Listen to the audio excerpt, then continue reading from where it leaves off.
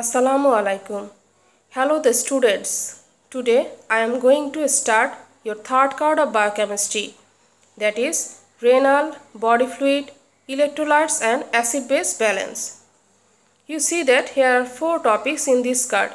First one is the renal biochemistry, second one is the electrolyte, third one is the body fluid and the fourth one is the acid-base balance. I will discuss you about the electrolytes. In electrolytes, we will read about some electrolytes like sodium, potassium, calcium, phosphate with their homeostasis in our body. First of all, we know a little bit about the body fluid. And the body fluid means the fluid inside our body. And this is a major portion in our body. It is different in different people depending in the age, sex. In a 70 kg adult male, it is approximately 42 liter or 60% of the total body weight.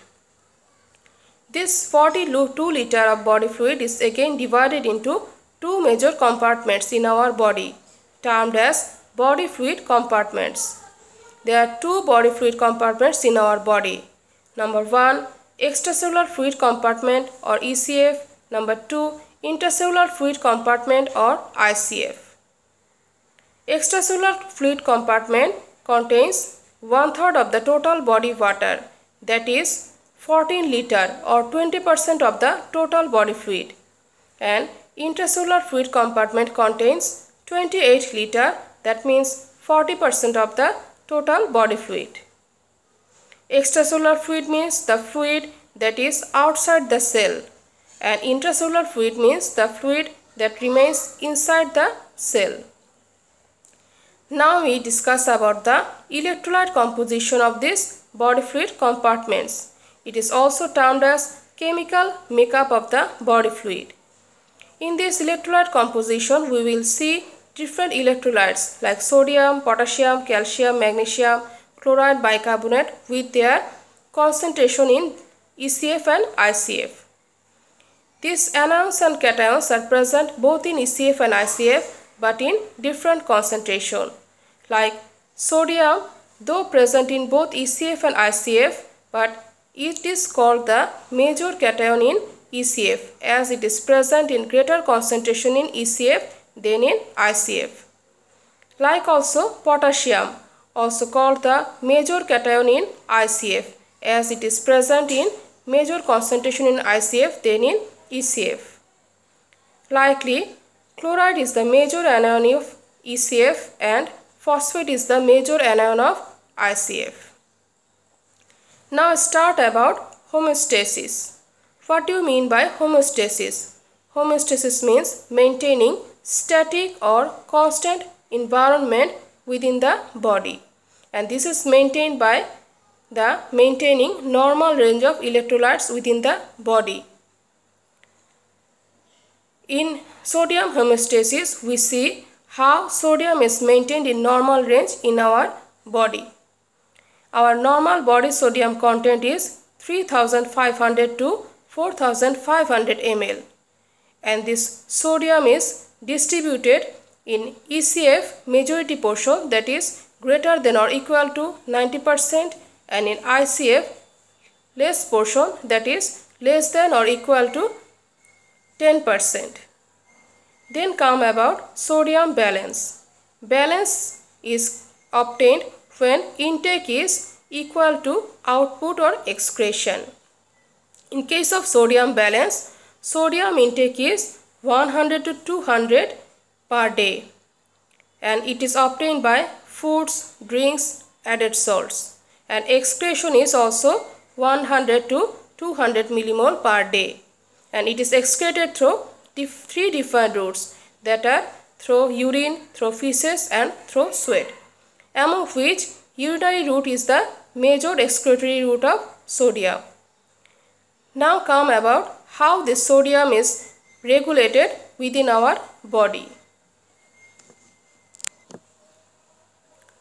Since most of the body sodium lies in ECF, so ECF volume is regulated as the direct function of body sodium content. Although body has no sensor to recognize the body sodium status directly, body can sense it indirectly by sensing the ECF volume status through baroreceptors. Recognition of sodium status through baroreceptors signals the kidney through various mechanisms to retain salt and water in case of sodium deficit or decreased ECF volume, or to excrete salt and water in sodium deficit or increased ECF volume. Therefore, body regulates sodium balance or ECF volume through afferent and efferent limbs. What is afferent limb or sensor or sensing mechanism? Baroreceptors present in atria, carotid sinus, aortic arch, great veins and afferent arteriole of kidney act as afferent limb. These baroreceptors are stimulated by hypervolemia. Hypervolemia means increased body sodium content due to increased fluid portion in the body, and baroreceptors are inhibited by hypovolemia, that means decreased body fluid also associated with decreased body sodium content. Then come about the efferent limb or effector organ.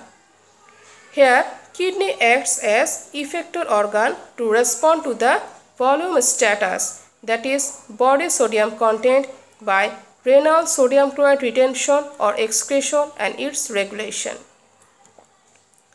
Following excess intake of sodium chloride, hypervolemia develops, which stimulates baroreceptors. Stimulated baroreceptors cause inhibition of sympathetic nervous system and also inhibition of renin-angiotensin-aldosterone system, but increase the secretion of atrial natriuretic peptide present in heart.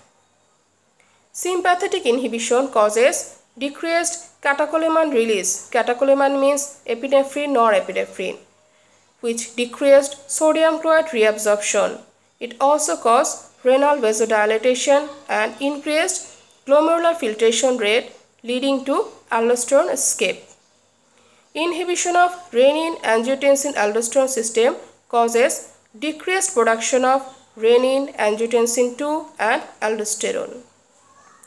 All these events finally cause decreased renal sodium chloride reabsorption, leading to salt and water excretion to cause normovolemia by decreased catecholamine, increased atrial natriuretic peptide, decreased aldosterone, decreased angiotensin II and increased glomerular filtration rate and aldosterone escape. Following reduced intake of sodium chloride, hypovolemia develops, which inhibits baroreceptors. Inhibited baroreceptor causes stimulation of sympathetic nervous system and renin-angiotensin-aldosterone system, but decreased secretion of atrial natriuretic peptide. Here the reverse things occur that occurs in decreased sodium chloride intake. Here sympathetic stimulation causes increased catecholamine release, increased sodium chloride reabsorption, renal vasoconstriction and decreased glomerular filtration rate, leading to failure of aldosterone escape. Stimulation of renin-angiotensin-aldosterone system causes increased production of renin, angiotensin II and aldosterone. All these events finally cause increased renal sodium chloride reabsorption, leading to salt and water retention to cause normovolemia, and this occurs by increased catecholamine, decreased atrial natriuretic peptide, increased aldosterone, increased angiotensin II and decreased glomerular filtration rate and failure of aldosterone escape. These are all about today. Thank you.